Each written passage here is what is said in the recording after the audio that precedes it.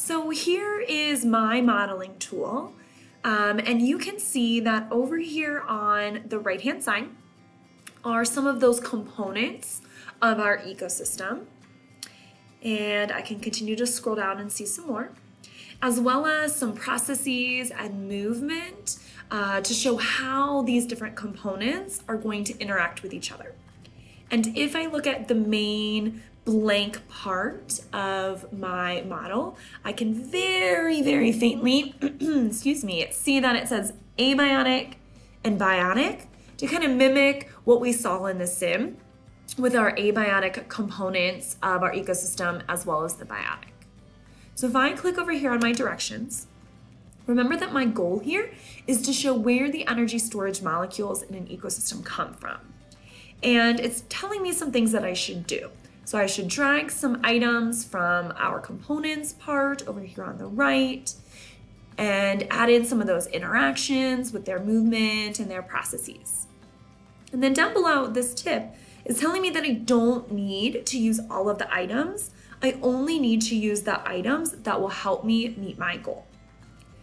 If you have access to Amplify Online and you are making this modeling tool in front of you like you see on mine, go ahead and pause the video. And if you're working on paper, again, pause the video to give yourself a chance to record your ideas before I share mine. Okay, so let's check our work.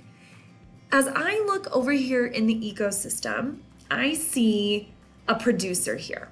And so I'm gonna click on a producer and I'm gonna drag a producer over into my model because I know that a producer is what is going to create the energy storage molecules in an ecosystem. And my goal here is to show where these things come from.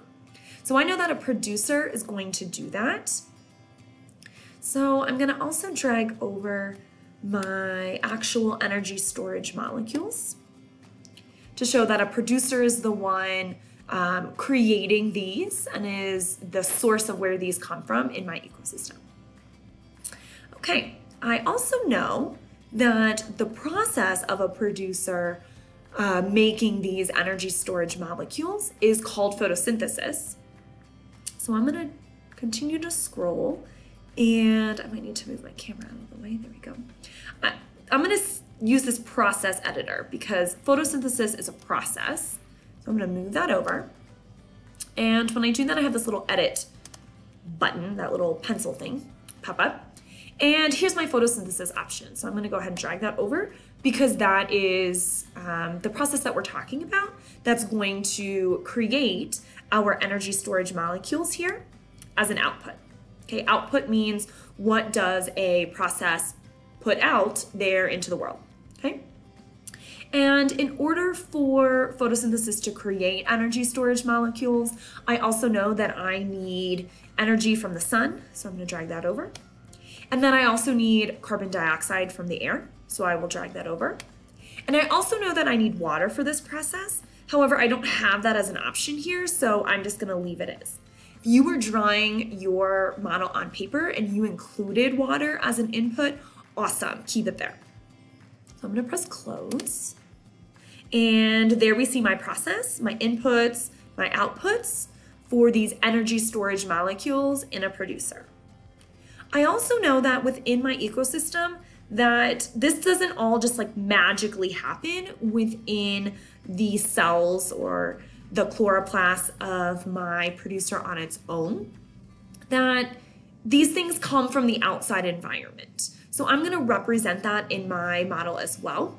And I recall over here on the right, seeing, there it is, sunlight as one of the model components. So I'm gonna drag that over because that's where that energy comes from. So I'm gonna show that interaction here with an arrow.